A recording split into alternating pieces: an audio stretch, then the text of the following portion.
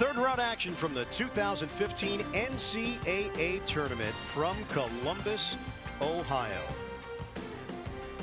First game of the day involved Dayton and Oklahoma, and the Sooners advance to the Sweet 16 where they will play Michigan State in Syracuse. Hi everybody, Ian Eagle along with Doug Gottlieb.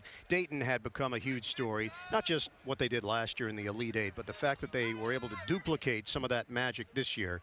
Questions, when would they run out of gas? This was the night where they ran out of gas against a very good Sooners team. Yeah, sputtered a little bit. They had a 9-point lead with 13:13 to go. But then Oklahoma just decided, you know what, we're going to show what we've improved on from last year to this year. They played tremendous defense, and I was really impressed by Buddy Hield. He's the Big 12 Player of the Year, but he's known as more of just a jump shooter.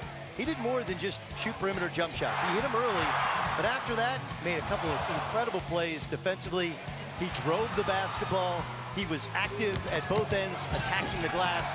And the Sooners survived, really. They survived Dayton and were able to separate just at the end based upon free throw shooting. So another trip to the Sweet 16 for Lon Kruger. He's done it with 4 different programs. In the night session, highly anticipated matchup between Maryland and West Virginia. The style that West Virginia plays, wreaking havoc, and Maryland fell victim to it.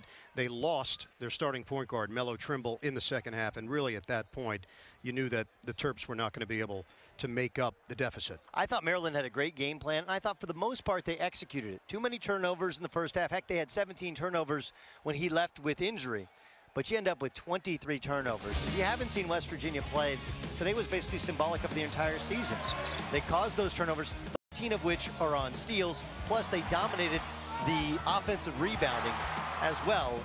And they make you play their style. You can beat them. You can make shots.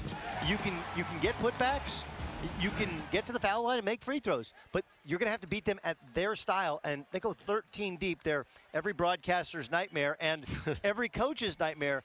Kentucky, work on your press break, work on your box outs, and believe me, West Virginia, you can beat them, but you're going to have to beat them. They won't beat themselves. John Calipari and Bob Huggins will meet once again in the NCAA tournament. Kentucky's undefeated.